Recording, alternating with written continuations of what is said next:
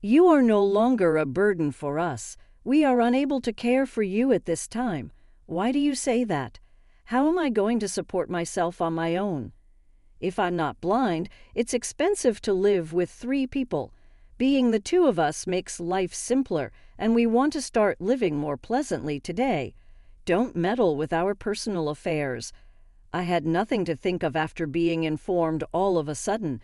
How about getting in touch with your grandparents? Perhaps they might set you up with a place to reside. I moved to live with my grandparents as a result of this. After 12 years, my parents unexpectedly moved in with me. As a CEO, you launched your own business.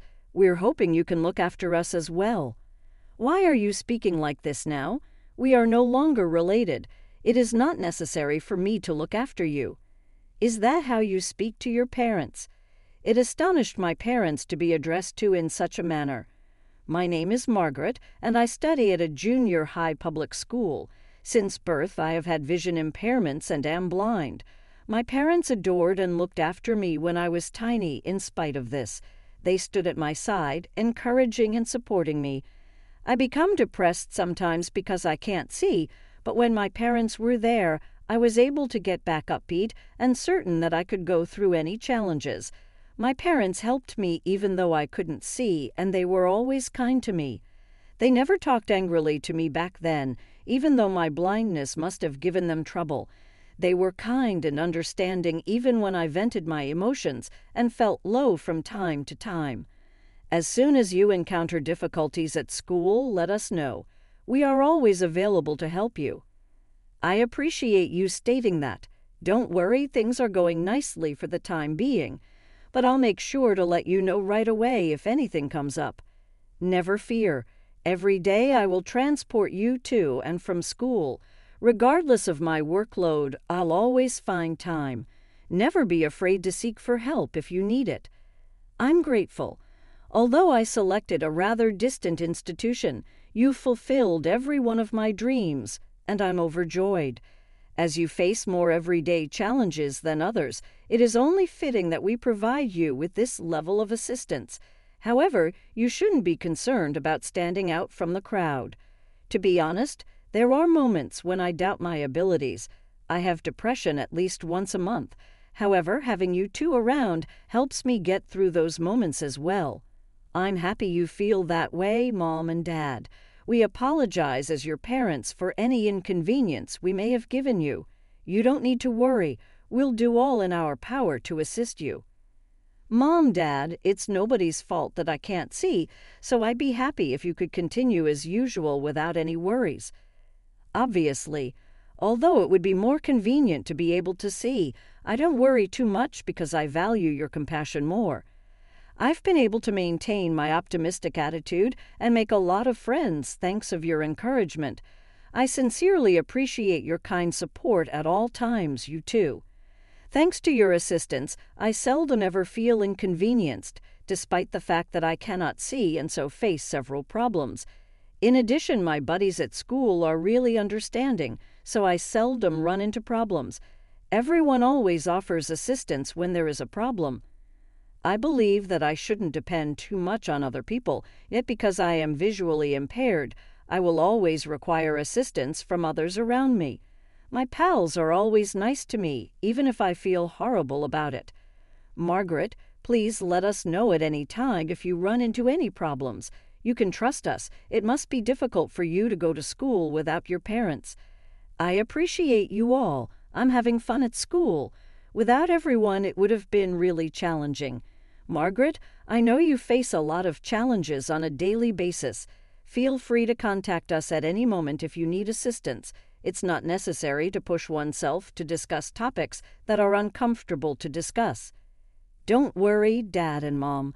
I feel free to talk to you all about anything, including sensitive subjects that are difficult to bring up with the professors. I become a little shy around you, Margaret, when you say things like that. You've faced several challenges due to your blindness. It helps me understand that vision is a gift that should not be taken for granted. Although there are obstacles associated with being blind, I'm grateful for the friendships I've formed. Maybe we wouldn't have gotten along if it weren't for my illness. Upon reflection, there are a few advantages to being blind. Margaret, I believe it's amazing that you can maintain such a cheerful attitude.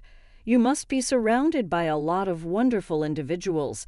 Please let me know as soon as possible if you run into any issues. As always, thank you. I will always be grateful for everyone's generosity. Graduation day drew nearer as the days passed. I was devastated to graduate because I had benefited so greatly from everyone's assistance. I was abruptly brought in for a conversation by my parents when I was feeling this way. I was a little nervous when my parents were called because we usually had conversations in my room. I wondered what the summons was about. When I got to my parents, they started talking earnestly.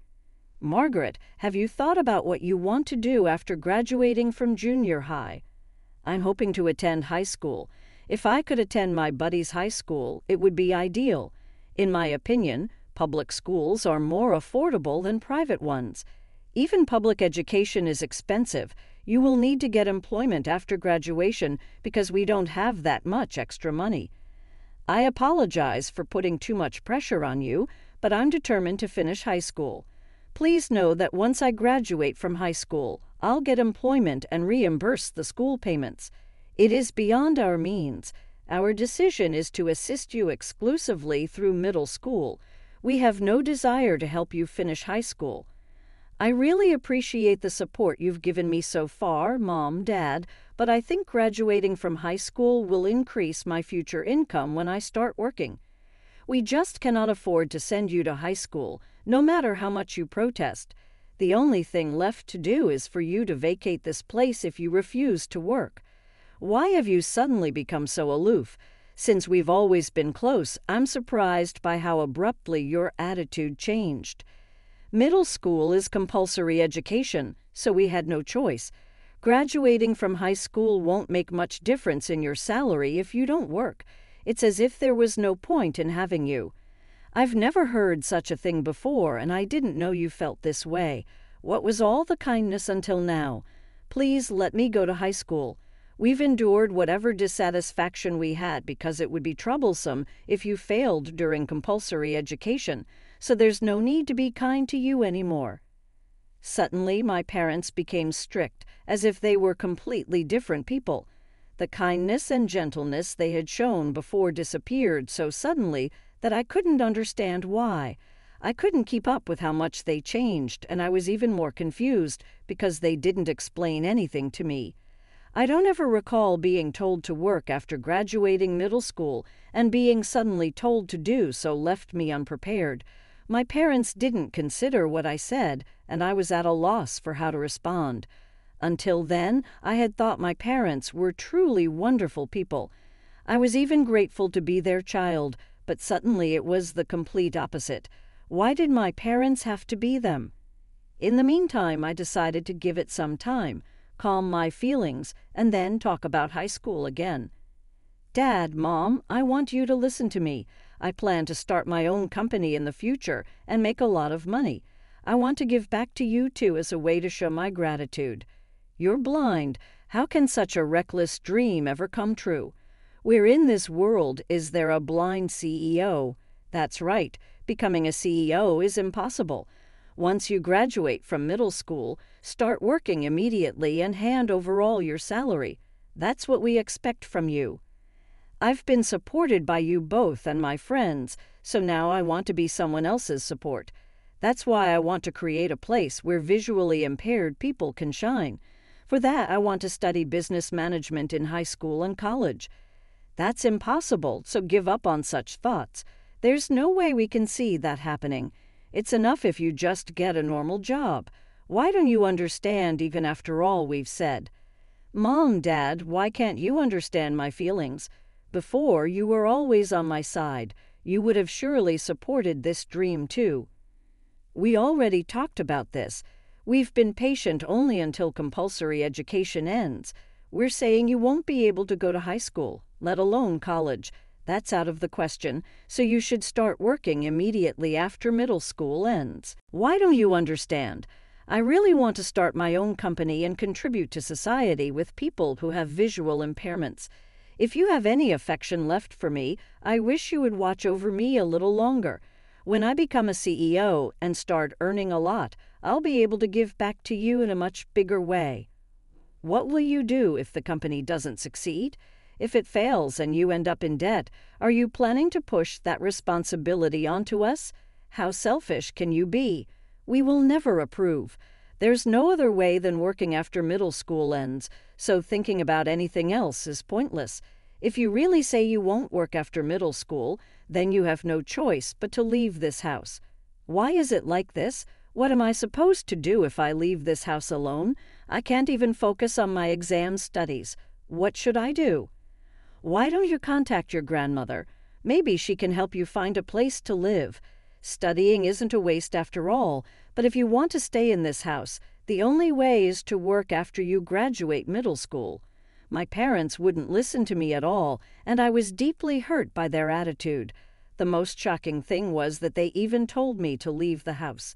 They suggested relying on my grandparents, but in reality I wasn't very close to them, and it seemed they also found my visual impairment troublesome. They were never kind to me, so I never intended to rely on them from the start. Still, I couldn't give up on starting my own business, and I faced a situation where I must seriously consider my future path. I couldn't discuss this with my friends, and I had to figure it out alone. It was the first time I had something I couldn't talk to my friends about. I had no idea what to do next and felt completely lost. Feeling uneasy, I returned home and tried to open the door, but for some reason, the key wouldn't go in. Wondering why, I decided to press the doorbell. Soon I heard my mother's voice. "Mom, it's me. I can't get the key in, and I can't open the front door. Could you open it from inside?" Of course, the key doesn't fit. We changed the locks on the front door. Why should I have to open it? I have no intention of letting you in the house, and I'm not going to give you a new key. You changed the locks? I had no idea. What do you mean I can't enter the house? Mom, what are you saying? We don't need a burden like you anymore. We can't take care of you any longer, so don't come back here. Why would you say that? How am I supposed to live on my own if I can't see? It's too sudden to understand. A burden? Are you really saying that to your own child? I don't consider you my daughter anymore. You don't need to think of us as your parents either. Just find a way to live on your own somewhere we don't know. Is that really how you feel? Are you saying it's my fault I can't see? I wished I had been born without any disabilities, just like everyone else. Why do I have to go through this? It's because you keep saying things like wanting to go to high school or start a business, which make no sense. If you had just worked as we told you, we wouldn't have had to kick you out of the house. You've brought this on yourself. Then my father's voice joined in. Living with 3 people is economically tough. It's easier just being 2 of us, and we want to live more comfortably from now on.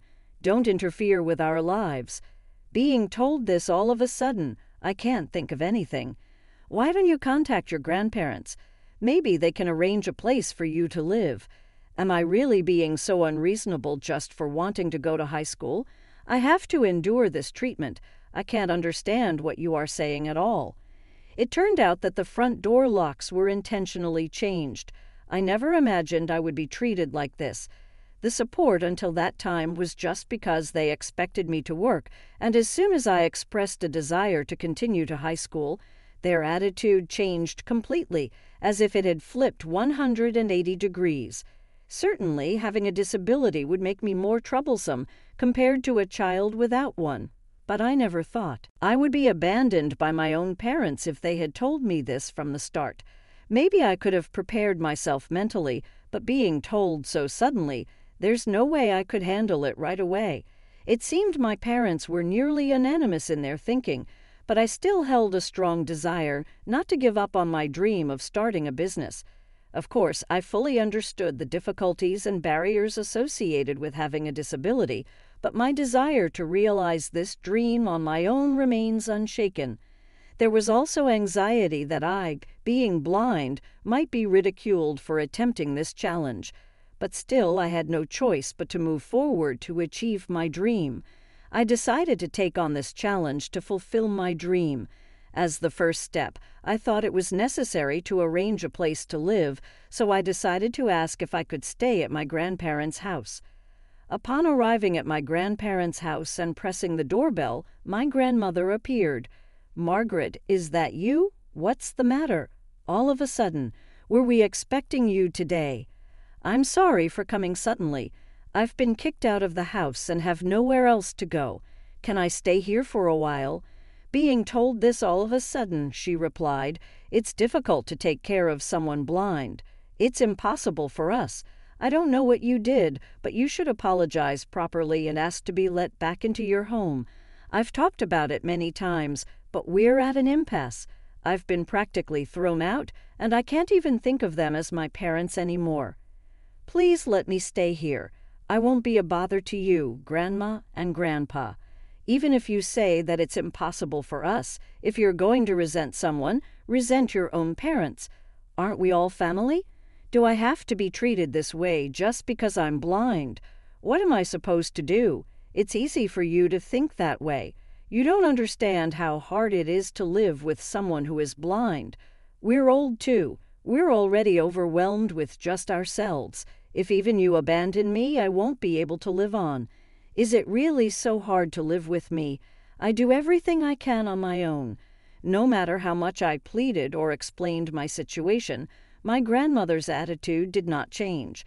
She had no intention of taking care of me. Watching her maintain this stance, I struggled to understand how she could say such cold things to her own granddaughter. While I understood that living with someone with a visual impairment is very difficult, it should not be my own fault that I have this disability. If I had recognized earlier what I should do on my own, the situation then might have been quite different. Thanks to the support from my parents, I was able to get that far.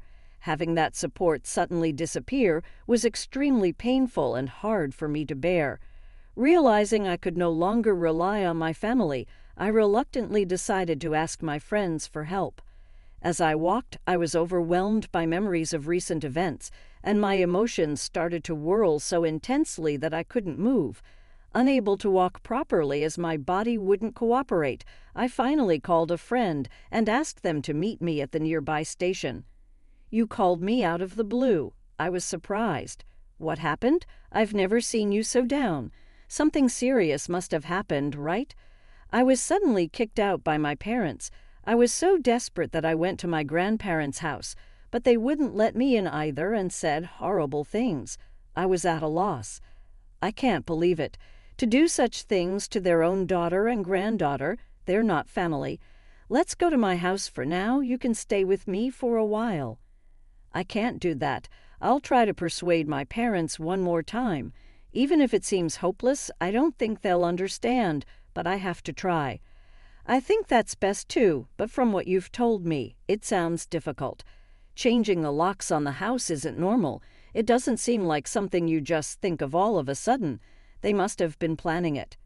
Yeah, it's unthinkable, really. I still can't believe they've changed so much. I used to think I was lucky to be born to parents who always put me first. The parents you knew before were just pretending.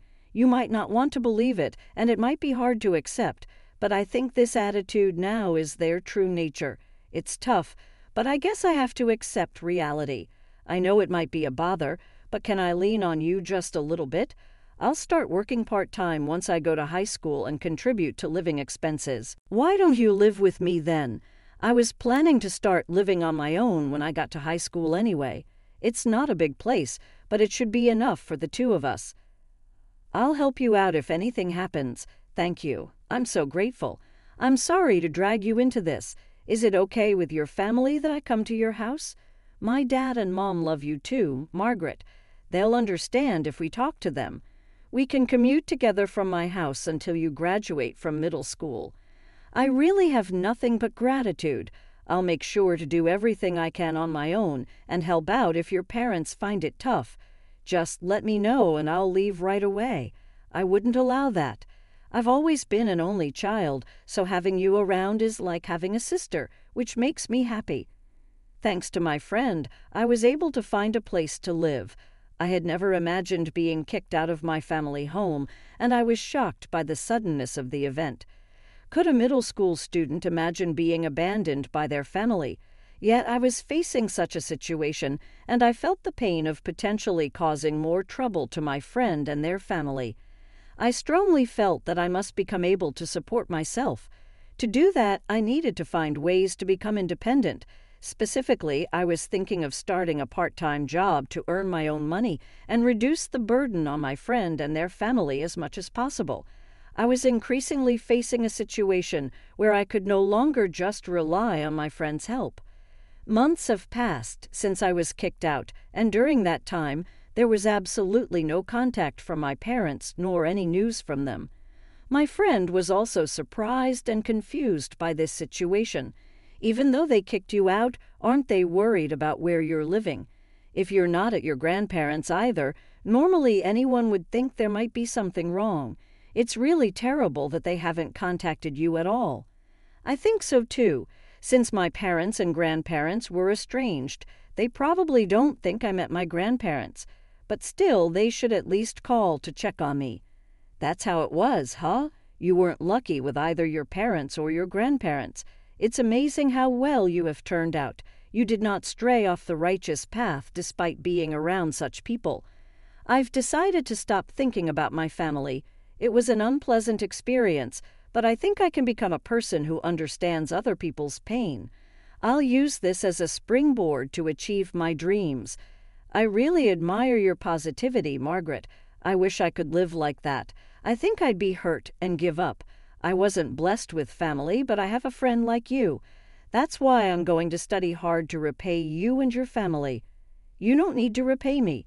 We're friends, and it's natural to help when someone's in trouble. Like I said before, I'm happy to have a sister. After living with my friend for a few months, I was able to graduate from middle school. Eventually, I firmly decided to go to high school, studied hard, and entered as a scholarship student. As a result, I was able to enjoy my high school life without worrying about tuition. If I had followed the path my parents suggested back then, I wouldn't have experienced the fulfilling days I have now. Thanks to my friend's help, I was able to grow and learn in this environment, and I am truly grateful for that. Since entering high school, I've carried a strong determination to achieve my dreams, no matter what. I devoted myself to my studies every day and worked part-time, making the most of my time and efforts. My hard work paid off, and I earned a recommendation for university during my high school years.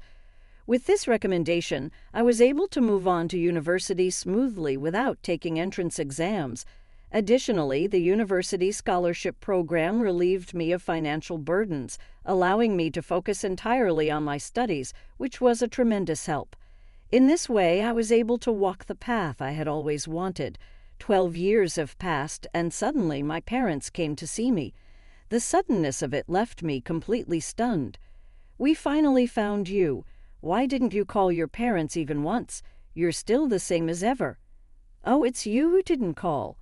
Who? After what you did, you have the nerve to show up now. What's wrong with visiting our own daughter? Have you forgotten how much we supported you? You've completely changed since we last saw you. It's been 12 years since I was kicked out of the house. I will never forget that incident. At that time, being thrown out meant I no longer had a family. From your current perspective, such things might not seem like a big deal anymore, right? I heard through the grapevine that you've started your own business and are successful. You're a CEO now, aren't you? So what? I don't need you playing parents now. You have no idea how much that ordeal hurt me. As my parents came to know, I have indeed founded my own company and have been successful as its CEO. I majored in business administration in college, and now I run a business that serves people with visual impairments, which is progressing smoothly. My income is likely much higher than if I had just gotten a job after middle school graduation. However, this is the result of clawing my way up from being abandoned by my family, not because they were positively involved. Now that they claim to be my parents, I cannot forgive them. The friend who supported me during those times works at my company under better conditions. It's my way of giving back to her. No matter that we're blood-related, I no longer want anything to do with my parents. I don't intend to have anything to do with you anymore, so don't come back. We can live as strangers. Just because I've succeeded doesn't mean I owe you anything." "Don't be so cold. We helped you, remember? Have you forgotten that you told me to work instead of going to high school and kicked me out? And now you dare to act superior. You're beyond insensitive. There's nothing more to discuss, so please leave. We're in trouble now. Your father lost money gambling. We just need enough to cover that debt. Can you pay it? Don't make it sound like I'm the only one with debts. You not only racked up debt, but also cheated.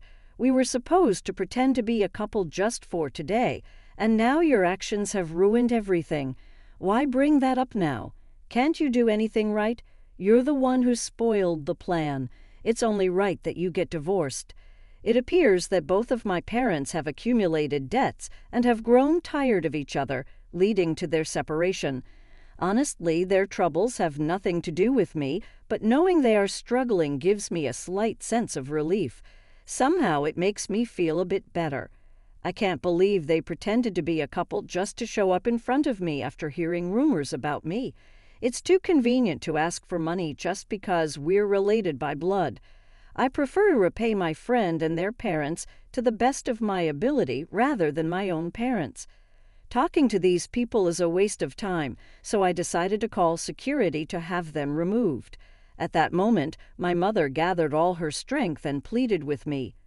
"Please, from now on, I will be by your side to support you. Let's live together. I no longer need a mother. I have a housekeeper at home, and I'm happily married. You're married. You didn't even report it. You have to contact your parents when you get married. What were you thinking? You told me to live as a stranger, so I was adopted by my friend's parents. You're no longer my parents or family, so there's no need to report my marriage to you. I guess we did do that. Are we really beyond help?" My parents grew pale and walked out without saying anything, realizing there was nothing they could do.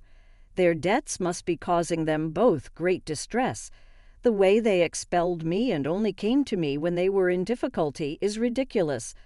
I don't plan to support my parents going forward. Whatever the case, it appears they also went to my grandparents, who similarly seem to have turned them away. Though I kind of expected that, thinking about their predicament really makes me laugh. My friend chuckled too when I told her about this. They received what was due to them for mistreating you. I'm starting to feel better. When they arrived to the firm, I was taken aback. My blindness allowed me to handle the issue with composure. It may have been a different story if they had shared my belief in and support for you. It brings me great joy to collaborate with you, Margaret. I wouldn't be who I am now if it weren't for you back then. With your help and that of your parents, I've made it this far. I sincerely appreciate it. I'm appreciative as well. I'll be there for you as we go on. Despite the fact that you are the company's CEO, please don't hesitate to contact me for assistance if you need it. My parents ended up suffering because they belittled me and cut me off. However, human nature is resistant to change. Our family bond would have ended sooner or later, even if I had stayed with them and obeyed my parents. My parents finally had no choice but to file for bankruptcy since they were unable to pay back their obligations. After that, they found themselves living alone as they had no one to turn to. However, I recently learned that I am expecting. Therefore, I believe I have a more fuller life ahead of me. I believe that the reason I am happy right now is that I have a strong, trusting, and loving link with my spouse, and I feel like that bond is getting stronger every day. Looking back, I remember being quite nervous about my future after middle school. Looking back, it almost seems like a lie how anxious I was at the time. I understand that my present level of satisfaction is a result of both my own efforts and the encouragement of others around me. There will undoubtedly be a number of obstacles and problems in our path, but my objective is to work with my spouse to overcome each one. In order to create a happy family and go on with a bright future for my child, I'm willing to take on any task.